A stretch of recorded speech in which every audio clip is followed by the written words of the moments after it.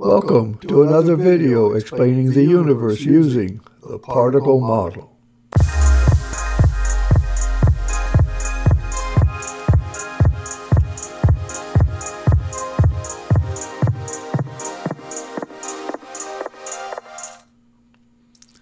Well, today's video is a video that is answering a subscriber's question. And part of his question was about how AC electricity transforms to an EM wave through an antenna. Kind of an interesting question. Now, I've been going over some ideas. I've had some before this, but I was going through some words like force, light.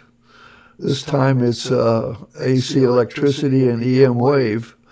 I'm going to continue, if I can, with another half of the viewer's question on the antenna, and I eventually hope to get to a video on space-time. Well, the viewer asked two questions, and I'm going to answer his second question, at least try to. He says, also, your thoughts on how alternating electricity in a conductor converts to an EM wave by antenna, and vice versa by receiving antenna using particle model would also be interesting to hear. So this is what we're going to talk about. Well, the first thing he asked is about alternating electricity, and that's a term used to describe the distribution of AC power, not the signals generated in a DC circuit. This is a simple schematic of a transformer coupled, your AC coming in, and the current flows in one direction. On the first half cycle, the second half, it flows the other direction. They never go negative, they just go a different direction. That's alternating electricity. Well, that's not quite what a FM transmitter has as a signal. What we have in the signal is a pulsating DC signal. The signals carried in are not AC, they are pulsating DC. Now, there's a green, this is voltage, positive voltage, negative voltage, although it should be positive direction, opposite direction. And so you've got an AC signal, and this is a straight what we would normally call alternating direction. But a DC signal, which is in red, is a steady state voltage. It has one voltage, it's positive, and it continues on staying the same way. That's DC. Pulsating DC also always has a positive value. It never goes negative or never goes the other direction, but it has some sort of signal riding on top of it. That's pulsating DC. But of course, you could have any arbitrary signal that happens to go on. So this is the type of signal we're going to look at that's in a transmitter. Now, when he says he wants it to be converted to an electromagnetic wave, this is the wave that everybody thinks about. And I had this slide at my last video, which shows that a charged particle, this Q here is a charged particle, oscillating about some equilibrium position, is an accelerating charged particle. And that charged particle has an electromagnetic field. And this is the electromagnetic part. And the horizontal one is the electric part. This is the magnetic part. Horizontal. That's what I would think the subscriber is asking for. How does an antenna take this pulsating DC signal and convert it to this? Well, basically the answer is it doesn't. Here's a simple diagram I've used over time about an FM transmitter. It's battery operated, 9 volts, and it provides power for each piece of the circuit, including a power amplifier which feeds a capacitor out to the antenna. This point here is where the signal is, and it's halfway between, somewhere between the 9 volts and ground. And it's a pulsating DC, because what happens is this is an oscillator that generates a sine wave at 106.3 megahertz, and this is the mic that modulates that frequency. It goes higher, goes lower, because this is a frequency modulated radio transmitter. In any case, it creates a signal which is a pulsating DC. Now, here's what you would have. You have the oscillator generating this signal and modulating the frequency as somebody talks, but it rides on top of a DC signal, and the flow, the reason it's all DC, because the flow never changes. It's always going this way. The G1 particles are always going the same way. They never reverse. But you have a signal riding on top of a DC signal. Now, presumably this is halfway in between, and you got a certain number of G1 particles here, and then you got a peak number here. Then you got none. Then you got a peak. Well, you got the zero at this point. The zero at this point is not zero. It's some finite level.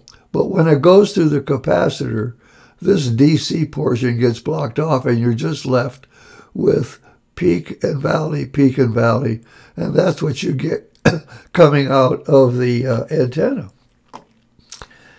So you see, this stream is like the electric wave, like the electric part. It isn't an electric field.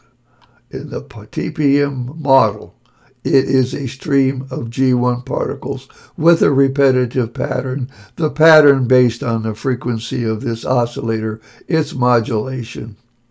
And that's the signal that's going out. What about the magnetic part? Well, this is the basic diagram of a battery, resistor, and a copper wire, showing how you get a magnetic field. How do you get a magnetic field? Because in this case of the particle model, a magnetic field is generated, and it takes several conditions. In this copper wire, I'm assuming that the G1 particle flows in a spiral, that some of these escape and get tracked by the G2 particle field, and hence you end up with a magnetic field, and it's a spiral. That magnetic field moves in the same direction as the G1 current flow or G1 particle flow in the copper. That's how you create it. That's how it's made. Well, okay, now here's that. I scrunched this down. I'm not going to repeat this anymore. You have a power amplifier here, and this is the amplifier. G1 signals are coming to the capacitor. This signal right here hits the capacitor and goes to the antenna with the DC block. So you just have this signal going through the antenna. The antenna is metal, a conductor that has well-organized atoms in it. These also move in a spiral. The G1 signal here is moving in a spiral, and as such can generate that wave. Now, yeah, I got lazy. I didn't make it a spiral wave going the same direction, but it'll generate a magnetic wave. So at this point, you have a stream of TPM G1 particles as a possible electrical signal, and you have a magnetic field. But as soon as it leaves the antenna, however it leaves, whatever direction, this magnetic field is going to go out, but you've got a huge number of streams going out in all directions. This one magnetic field, I don't know if it can match up properly with all this. I'm going to talk about this a little bit later, but my first assumption is since there is no spiral, they're around each. This is not a spiral. There can't be a magnetic field sustained around it. It's a simple assumption, and that may be true. It may not be true. Well, now here's an interesting thing. You know, you saw this burst here of all these going out. That's kind of interesting. You know, I drew that way. This is the cloud chamber, and this is the cloud chamber where the person is demonstrating a Van de Graaff generator generating a high velocity, high stream, high intensity stream of electrons, and he has it coming into the cloud chamber and showing you what happens. Listen carefully, the sound may be too quiet.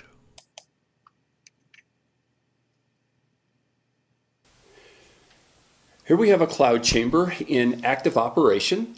If you look carefully, you can see the small trails of beta particles and the much thicker, wider trails of alpha particles.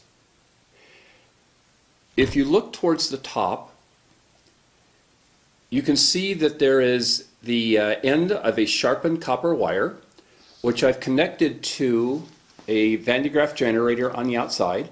The negative electrode is connected to the pointed copper wire. The ground of the Van de Graaff generator is connected to the metal plate that forms the base of the cloud chamber. When I turn the Van de Graaff generator on, a stream of electrons will explode, literally, from the tip of the electrode inside the cloud chamber and create a cloud in the cloud chamber. Here's what it looks like.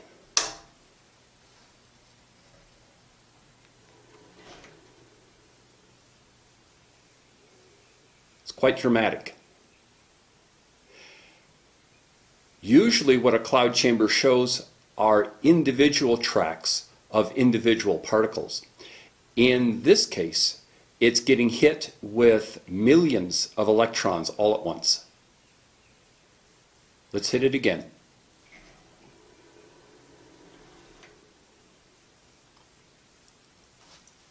And we'll short it out, let things calm down.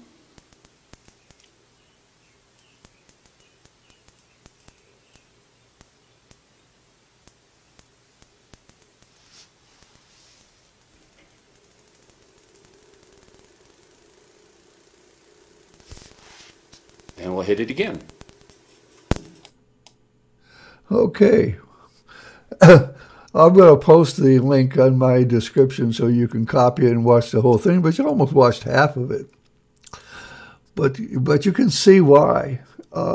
When you send G1 signals or electrons out to an antenna and it gets to the end of the antenna, in this case, by the way, the end of a copper wire, it shoots the electrons out in all directions. Those are vapor trails of electrons. You can't see the electron, but you see a vapor trail that it causes in the cloud chamber. So it's quite dramatic to see how that actually happens in an antenna. Well, is there a magnetic field after the antenna? That's the real question, and there is a possibility, but it's not clear to me how it would form. This is an apparatus, actually called an EM apparatus, that is used to detect the electron mass and electron speed. Actually, it's charge to mass ratio. And in this particular experiment, an electron gun shoots. You can think of the gun behind this top part. The electrons come out, and if you adjust the current in the coils and adjust the voltage of the electron gun, just so the electron stream goes around in a circle. Well, the only way that works in the TPM model, the way I explained it, is this magnetic field, B, which is it's going horizontal here, interacts with the magnetic field around this stream. So here's the stream of electrons, and it's a concentrated stream, and at the time, after they come out of the gun, they don't, there is no spiral, but there is a magnetic field that goes along with it because this is very strong. The F2 forces are there to maintain it, and it moves along with the stream. It's the only way this could work. This has to happen. But it's one stream, one magnetic field. It's not multiple streams breaking into pieces like, to go back, how does this, you think of this as the electron gun, and now somehow I have to have a magnetic stream around each one of those. Until I know more about what's going inside of each stream, maybe it's possible, maybe it's not, I don't know. Well, so basically you have this TPM stream and no magnetic field. That's from antenna to antenna. And the question he had, he also wanted to know about receiving. Well, here is a simple RF detector with a 3-inch long antenna.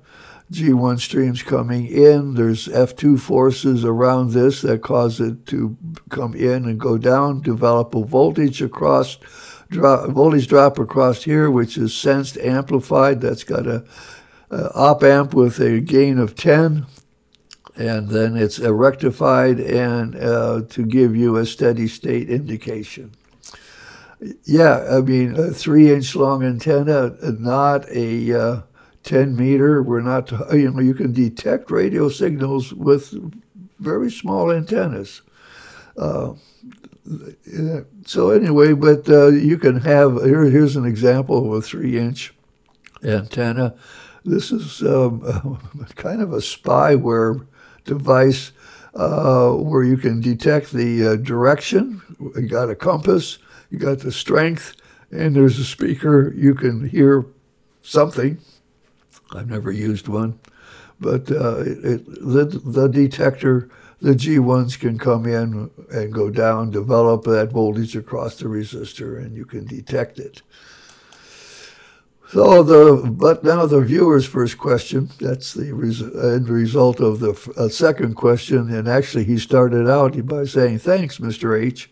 Great job. If you get adventurous sometime, can you explain how a vertical radio antenna sends radio waves? And the receiving antenna needs to be vertical to match the wavelength to receive them." Well, I haven't really answered this question because antenna theory is not easy. I'd like to do this next time or sometime when I got it figured out, because it involves impedance mismatch, output impedance of the transmitter, the cable of the coax cable that connects to the antenna, that impedance. Then there's the impedance of the antenna, and you want all of these things to match so that you don't have reflections. And one of the things I have to look at carefully is in the TPM model, how does reflections happen? And they talk about antenna oscillations. Well, that's a new wrinkle for me. I don't remember that. I did take a wholesome course on transmission theory, but not so much on antennas. Maybe I don't remember that as much as I remember the cables and the impedance mismatch and all that. So I hope to get to that at some point. Sorry, but it takes time sometimes to figure some of these things out. My name is Bob D. Hilster, and I am your particle model guru. If you have a question, ask Particle. Thank you for your attention.